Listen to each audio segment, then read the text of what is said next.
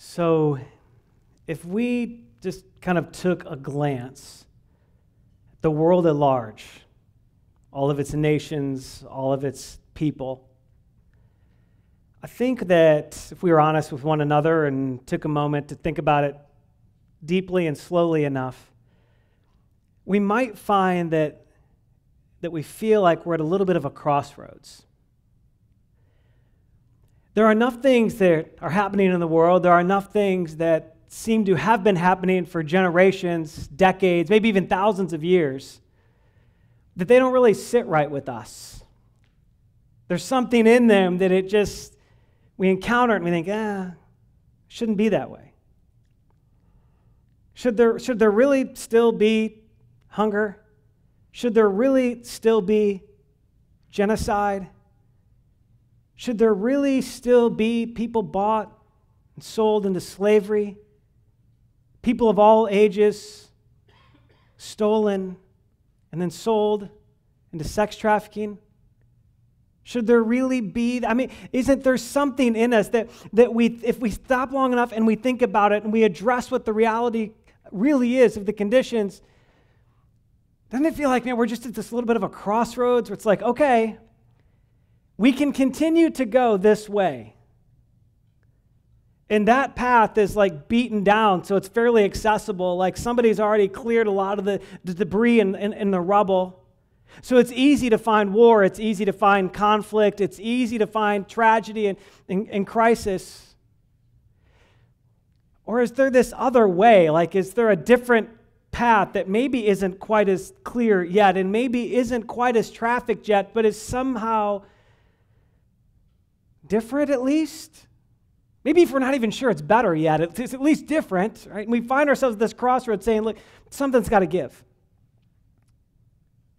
We could shrink that down a little bit, right? It's one thing to talk about it in the landscape of the entire world. Let's shrink it down a little bit, and let's just consider it in light of just our own country. Doesn't it feel like we're a little bit at a crossroads? How much longer do we really want to live with the same tensions and the same issues? How much longer do we really want to live with escalating hostilities? How much longer do we really want to live with it being dramatically easier for some than it is for others? How much longer do we really want to live in the way that it seems to have been going and is going? Doesn't it feel like we're a little bit at this crossroads where there's something in us that says, look, something probably could be different, and there's a path over here that we're on, and it's clearly worn, and people are on it, and the masses seem to be on it, and some by choice, and some just by default because it's the open path. But there's this other path, and again, I'm not even sure if it's better, but couldn't it at least be different? We're at a crossroads where it feels like, don't we have to do something? We've got to make a choice, right? It's one thing to talk about it in the landscape of the world. It's another thing to talk about it in the landscape of our nation. It's another thing altogether to just stop and consider it in the landscape of our own lives. And the conflict between siblings,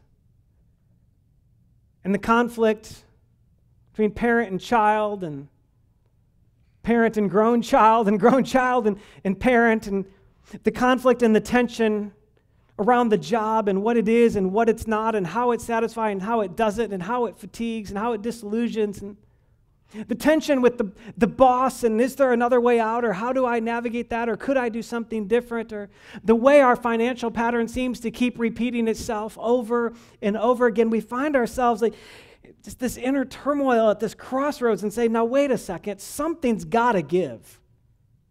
Isn't there some different way? Do I have to stay on this path that I'm on? Do I have to stay here? Does our marriage have to stay on this road? Do our finances have to stay on this road? Does the health of my soul and heart, does it have to stay on this road? Because I really don't want it to. And so almost daily, we sometimes find ourselves at this crossroads and saying, okay, what are my options? Which one? How do I pick? And what even is crossroad A and crossroad B?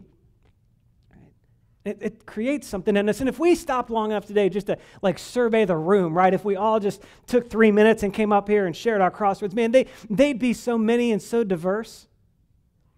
all of us in different pockets of our life wrestling with, okay, something's going to give. What am I going to do? It can't keep going the same way. Does it have to keep going the same way? What are my options? What are the forward opportunities?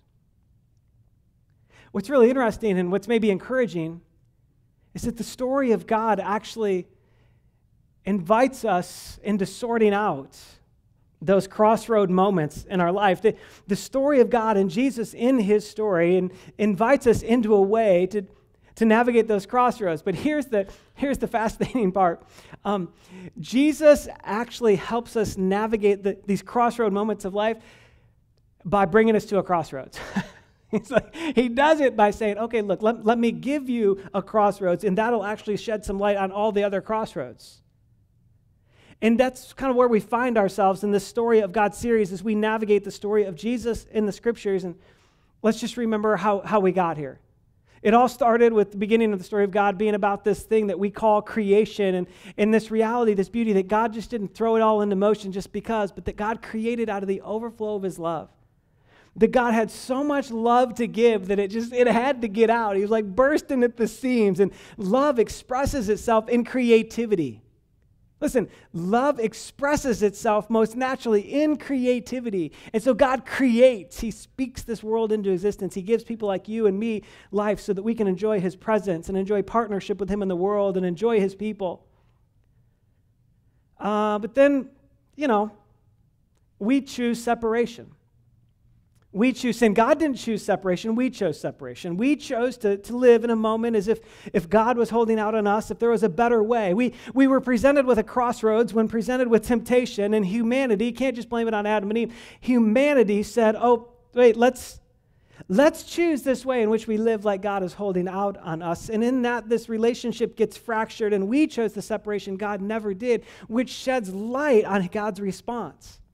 See, God's response, which is kind of the third move in the story of God, which Pastor Joel unpacked for us so amazingly well last week, is this bottom line reality. That when we choose separation, God over and over and over again reminds us that what he values most is relationship, not retribution. When we sin, when we choose the separation, when we choose to live like we can do it by our own way, God's aim is not to get even with us. It's to get back with us. God's aim is not somehow to enact his vengeance upon us. It's to restore relationship with us. And over again in the story of God, we see him presenting that to us. Him saying, man, what I really still value is you and presence with you and partnering with you and allowing you to enjoy the other people that I've put you here with. God values relationship more than retribution. And throughout the Old Testament of the Bible, that points and highlights and just points this big flashing arrow to this person of Jesus. And that's where we find ourselves today. And kind of as we move through this story of God is that the life of Jesus. Now here's the catch. Here's the catch. Look. When we get to Jesus, just kind of almost by accident, we like to skip ahead and get to his death and his resurrection, right? Like, let's just have Easter, okay? And that's cool. I mean, that's great. It's probably the pivot point of the story. But there's something about Jesus' life before his death. There's something about the way in which Jesus lives in the world before we encounter his death and his resurrection. You see, if it was only about the cross, if it was only about getting to the cross, then God in all of his sovereignty would have had a bunch of people just write, hey, Jesus lived a really cool life, did some miracles, whoo, you should have seen those, and then he died and rose again. But instead, we get this handful of years window into Jesus' life where we see things he taught. We actually see inside of the miracles that he did. We see the relationships he developed. We see the people he developed along with those relationships. And we actually see like a crossroads develop. We actually see Jesus putting some things on the table in front of us, in which he's really saying, look, I came to die and rise again, but I came to show you something before that. And we start to see that in these books that we call the Gospels, Matthew, Mark, Luke, and John, in the New Testament of the Bible. They're the first four books, and what you have is the New Testament of the Bible.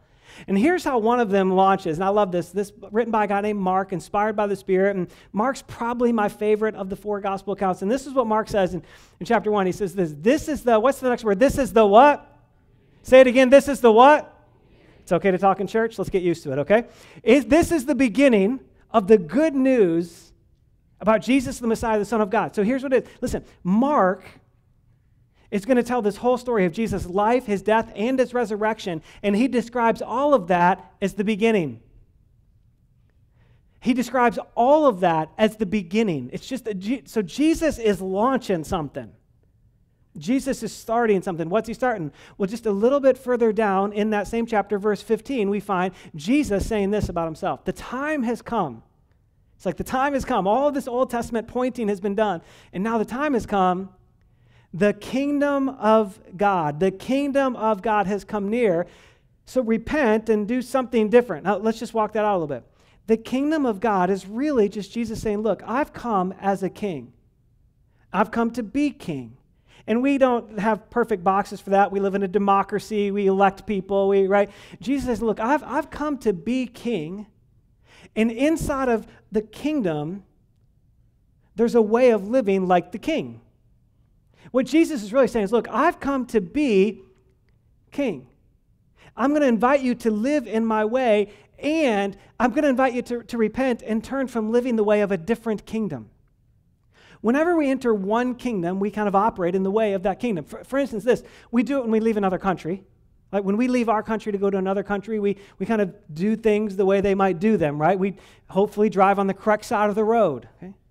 We do it even in our own country if we, leave states. A handful of years ago, I was in New Jersey in the middle of winter, and I was driving and pulled in to get gas. You probably know this, but in New Jersey, don't you dare get out to pump your own gas. Okay, the gas station attendant pumps your gas. Okay, that's not your job to do that. And I was like, wait. And then I realized, I'm in New Jersey in the middle of winter. Please pump my gas. And please come back to Michigan with me. Right? Yes? Can I get an amen, somebody? Come on. I was like, this is heaven. Okay, I don't know anything else about New Jersey, but this is good. Right? Like, yes, but we're in New Jersey, so we do things in the way of New Jersey, right? And that's kind of how this kingdom works. Whichever kingdom we live in, we actually do the things the way of the king. And so Jesus says, look, I've come to introduce this kingdom to you, my way of doing things. I didn't just come to get to a cross. I came to show you something else. But here's the deal. There's like a tension in that. We bumped into it in the second move of the story when we sin and realize we're part of this cosmic battle that's taking place. Jesus talks about it lots of ways, but he talks about it one way in John 10:10, which is a verse we use a lot around here. It just kind of captures our heart at Journey. But this is Jesus talking. He says, the thief comes only to steal, kill, and destroy. He's talking about Satan there. He's talking about these principalities of darkness. And what he's doing is he's describing a kingdom. He's describing the kingdom of evil or the kingdom of Satan. He says that in that kingdom, the goal is to steal, kill, and destroy your life. Now listen, we got to be careful there because we can automatically start to think, that must be really overt, dramatic, scary, awful things. And it can be. It can be. But in the culture in which we live, it can also be very nice things. Like, I just want to give you a little heads up. Satan can nice your soul to death. In which we get so much good outside that actually our inside just kind of goes flat and numb. And we don't become hateful and we don't become vengeful and we don't... But it just kind of becomes dead because we get so much good. The thief comes only to steal, kill, and destroy your life. And whatever cunning, crafty thing that takes, that's what's on the table. And Jesus says, that's one kingdom, but I actually came to invite you into a different kingdom, one in which you will have life and have it to the, what's the last word of this verse? Life and have it to the what? Have it to the full, more than enough, beyond vitality, in ways that can't be measured, depth of satisfaction, settledness, wholeness. Jesus says, that's what I came to give you. And so he says, but listen, you're living at a crossroads. You're living at a constant crossroads. There are two kingdoms at play. Jesus didn't just come to get to a cross. He came to highlight the two kingdoms for us, to make us aware and to help us see. And so what I'd love to do is just kind of share with us a couple of the ways those kingdoms are opposite one another. And here's the thing. Every kingdom of the world, or kingdom designed to be a thief and steal, kill, and destroy our life, listen, it can be packaged in really good things. And it's remarkably common and remarkably natural. So let's just walk it out a little bit. Here's one way in which the kingdom of the thief works, or the kingdom of the world works. In the kingdom of the world, the goal is leveraging power. It's leveraging power. You see, Jesus is talking about all of this, and his life is being lived in a time where the Jewish people were kind of under the thumb of Rome, and Rome was the power of the day, right? Well, what does Rome want to do? Rome wants to leverage its power. The leaders in Rome, they want to leverage their power to get more power, right? So much so that some of them would kill their own family members if they thought that they were a threat to their power. And they want to leverage it. They want to hold it, right? Listen, can we just all agree? We live in a world where far too many people are in positions of leadership where the thing they're doing is leveraging power. And they're trying to protect that power. They're trying to facilitate power more than it is anything else. It's not just in Jesus' day, it's in ours too. But again, it's one thing to talk about the world, and it's one thing to talk about our nation. Let's just talk about you and me. Come on now, when things get tough, we leverage some power. Leveraging power is the part of us that when things get tense in our family, we want to make sure we're right. We want to make sure we're heard. We want to make sure we get our own way. And we might do it through hostility, or we might do it through the subtle trappings of kind manipulation. But we want to leverage that power. We want to leverage our position because we become convinced that that's the place of security and strength. And Jesus comes and lives a completely different way, and he models with his life, and he talks over and over about, oh no, actually, let's live in a different way. Let's live with humble authority. Let's live with humble authority. Jesus lives with this humility and strength together, one and the same. And it comes because he knows who he is, and he knows whose he is. He knows he's loved by his Father. He knows he's approved by his Father, cherished by his Father. He is anchored in who he is. And it gives him all of this humility of saying, look, that means I don't have to go prove who I am. I already am who I am. And it gives him an authority and a strength to just say, look, no matter what anybody else does around me or to me, this is still who I am. It's why Jesus, in the middle of facing his own life and death, it's why he doesn't even respond to most of his accusers. He doesn't even give an answer. He's not even going to get into the debate. Because he's already convinced. And his primary objective is not to try and convince them. See, listen, Jesus came in humble authority. Jesus didn't come to try and leverage power by getting the throne in Rome. Jesus didn't come and try, even though people wanted to, Jesus didn't come so he could try and overthrow a government system that happened to be the expression of the world at the time. Jesus didn't come to get the throne in Rome. Jesus didn't come to get the White House. Let me just say it again. Jesus didn't come to get the throne of Rome, and Jesus didn't come to get the White House. And I know that's super unsettling for some of you. But it's a non-factor to Jesus. Jesus came and said, look, I don't need positional power to offer you a whole different way and to be a king. I just need to stay sure of who I am and who God made me to be and how the Father loves me and invite you into that. And he does it over and over with humble authority. It's why he says things like, man, blessed and full of life are people who are poor in spirit, who aren't so full of themselves they get in their own way, who are meek and willing to kind of step aside and aren't addicted to power that they could try and leverage. She says there's two different ways, and I want to invite you into this way because humble authority is steadying and calming, and trying to leverage power is actually very fragile. And when you have the power that you think you can leverage, who's to say you get to keep the power you think you can leverage? Newsflash, Rome doesn't exist like that anymore. It fades, it comes, and it goes. How do we navigate it inside of relationships? Which one do we choose when we're faced with the crossroads of conflict and tension? Which option are we choosing? Jesus says, I want to give you a freeing, full life way that will not always be easy and will not always have perfect outcomes. but will have a settledness of soul for you. Kind of associated with that is kind of this passing it down thing. Jesus lived in a day and age, and he was confronted with the fact, and the people he was living with were confronted with this pattern, just this habit of temporary gaining. The goal was to gain. The goal wasn't just to gain power, it was to gain stuff, it was to gain stature, it was to gain image, it was to gain sitting at the right table with the right crowd, getting the right level of job, having the right kind of home, raising the right kids so that we could present the right way. It's this thing of it's this thing of constantly gaining as much as we can. And listen, all of those things can be good, remember? But it's also very easy to get niced to death. And Jesus spoke into a world a couple thousand years ago that was clinging to its stuff and clinging to its resources. It's why Jesus talked about things like money and stuff more than twice as much as he talked about heaven and hell combined.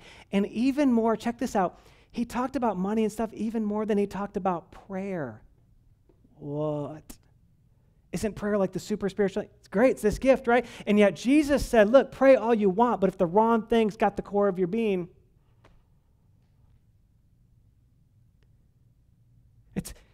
so Jesus offers this other model. He says, actually, instead of just being kind of caught in the subtle trap of temporary gaining, let's have eternal giving.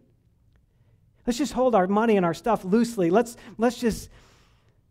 be willing to give it. Let's be willing to part with it. Jesus said over here that money on occasion, he actually said money could be a god. In and of itself, it's not evil, but if it becomes the anchoring point, it becomes literally a god. He said, so let's just give it away.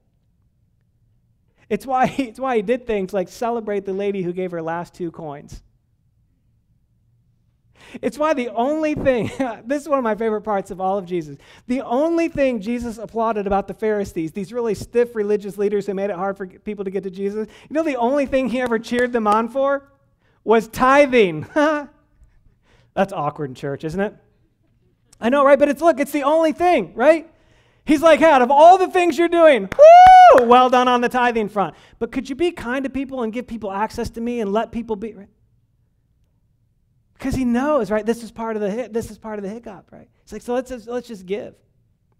There's a story in Mark chapter 10 where Jesus encounters this guy who we only know as the rich young ruler.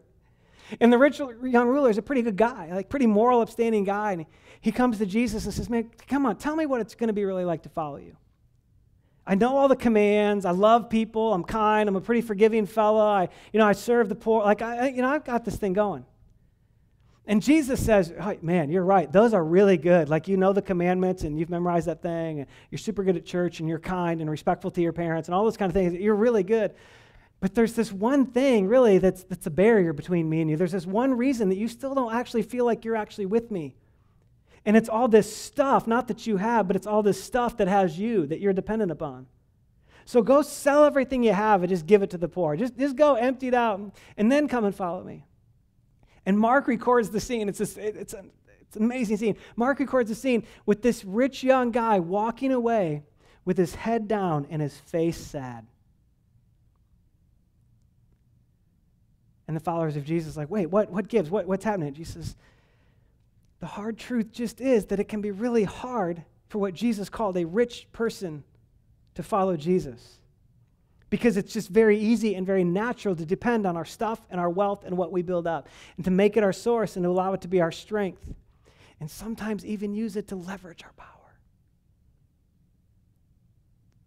And Jesus says, so let's just hold it all loosely. Let's give it. Let's hand it away. Let's give it to what I'm doing. Let's give it to my kingdom and to life change, and then to rescue and to hope and to healing, and let's give it to that.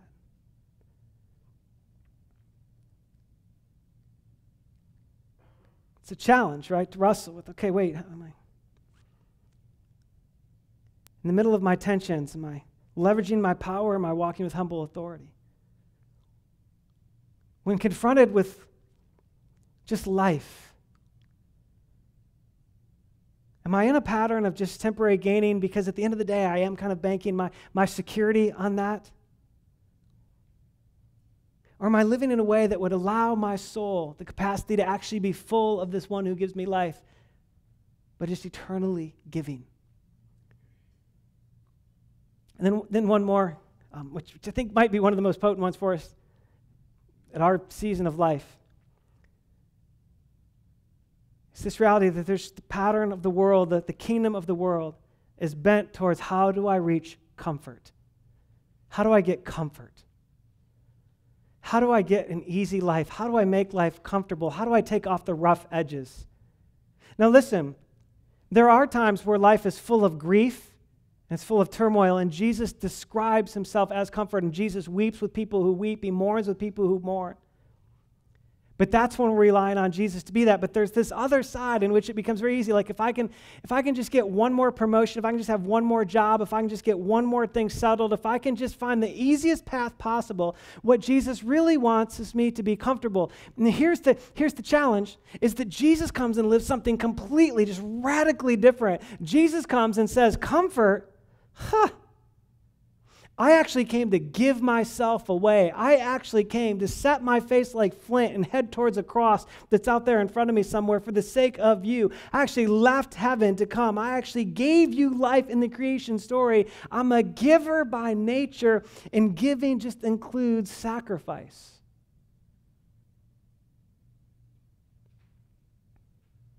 And here's the tension. We can find ourselves over here on the comfort side, and what we really worship and find ourselves at home in is kind of the blessings of God. We're good with God if we're getting stuff. We're good with God if things are easy. We're good with God if the promotion happens. We're good with God if something gets healed. We're good with God if everything works out. We're good with God if people are good with us. But the minute those fade,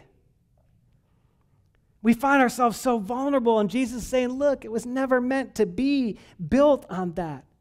Those are gifts. They're not a foundation. Jesus says, look over here. Like I'm inviting you into fullness of life, and fullness of life actually includes some sacrifice.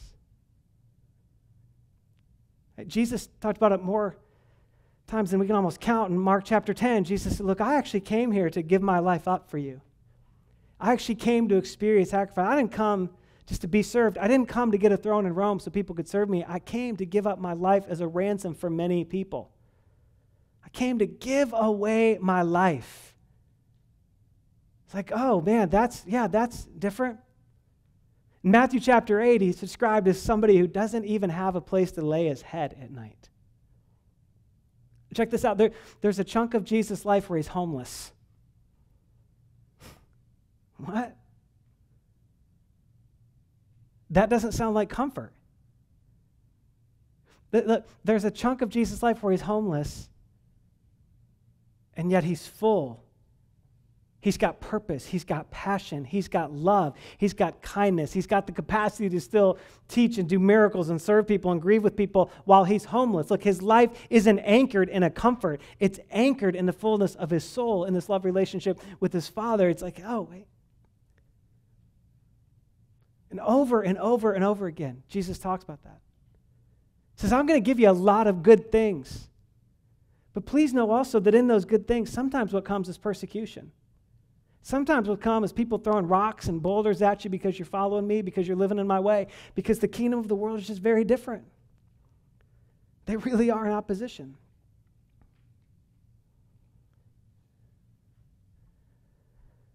See, so just for a minute, go back to those crossroads.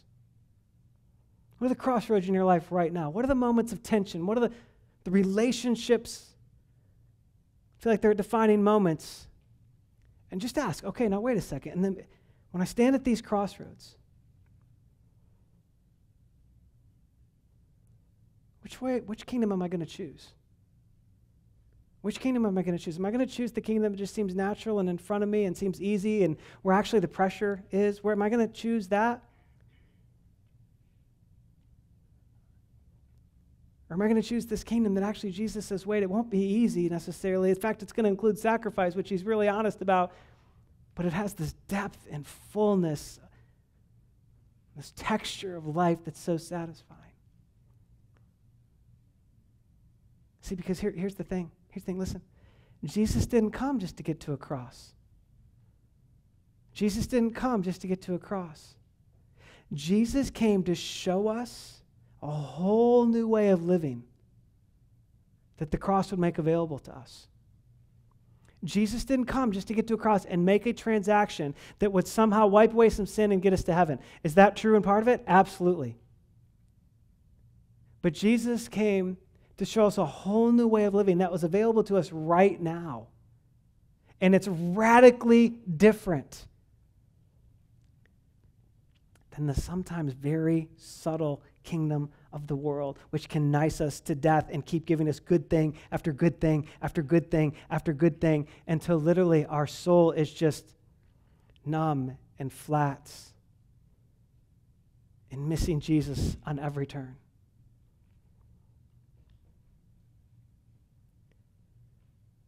So let's one more time go back to those crossroads and just imagine this with me. Imagine what the world that we live in would be like if not just people with positions of power, but people with influence at every level, which includes you and me. Imagine what it would look like if the world suddenly became full of people who, instead of leveraging power, picked humility that comes from an internal strength. And instead of seeing how much we could gain, we're willing to see how much we could give. And instead of pursuing comfort at all costs, we're willing to sacrifice for the sake of love being shown to the whole. Think about how different the world would be in 30 days. Boil it down to just our country. Just think how different our own country could be if we could make that exchange, if we could pick a different kingdom, if we could live in Jesus' strength and power in his kingdom and his way. And now you, me, but us. Because before it gets out there anywhere, it's going to get in here, right? What's the crossroads you're at? What are the 5 crossroads you're at? What's confronting you where you're like, listen, it can't keep going this way. Something's got to give.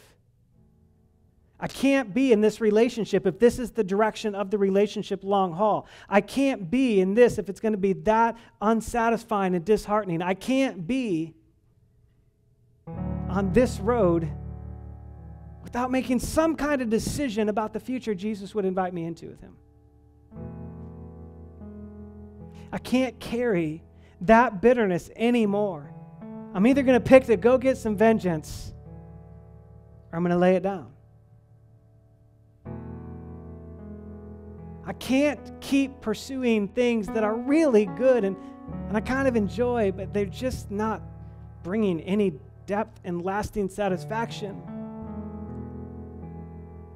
I can't just keep doing the same thing and thinking somehow I'm going to heal when, to be honest, I've done the same thing for years and nothing's any different and the pain is still as deep and the patterns are still as entrenched. I'm at this crossroads and it just can't be this way anymore. And Jesus says, I know. That's why I came to show you a kingdom. I didn't come just to get to a cross so you could hold on for dear life for heaven. I came to show you a whole different way.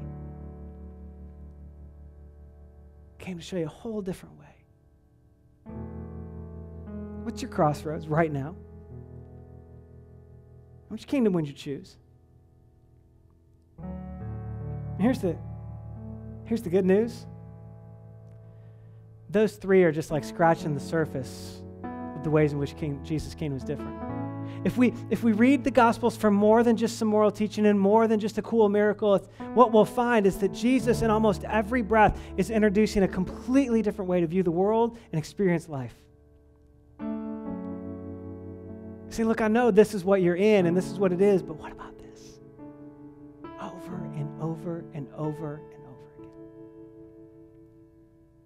again. So maybe even this week is you took it just a shot, just a stab at reading about Jesus in these first 4 books in the New Testament, Matthew, Mark, Luke, and John. Maybe you just read with, okay, like Jesus, here are the crossroads that I'm at right now. Just let me see your way. I trust your heart. You came for me. You created me. Just show me your way. Would you bow your heads and close your eyes? I just want to pray just for a minute, and maybe even in the quietness of this moment, Jesus would even just breathe a little life into us. Maybe Jesus would just say, hey, look, I know the crossroads you're at. I'm right here. And maybe you just hear him inviting you his way. And it might be radical. It might be the dramatic change or exit of a relationship. It might be the dramatic step into something that becomes available for healing. It may be in the dramatic step to just start holding things loosely. Who knows? But Jesus, honestly, at the end of the day, what we need and what we desire, honestly, what we desire, is for you it's just to lead and make your way clear. Jesus, you are the King. You are the King. And all of us have tried to live in the kingdom of the world, even in the things of it that are packaged as good. And we've found it wanting, to be honest. We keep bumping into some of the same voids in our life and same longings that it just doesn't seem to satisfy. So Jesus, we're asking you, just show us your way. Show us your way forward through conflict. Show us your way forward through change and transition, through grief, through healing. Show us your way. We trust you. We need you. And we love you. We love that you would come and you would give yourself for us. And then not just leave us to somehow cling and hold on until we get to heaven, but that you would show us a way to walk in the fullness of life with you and all of its goodness. We love you for it. We trust you in your way. We pray these things, Jesus, just sitting, settled in the middle of your presence. Amen.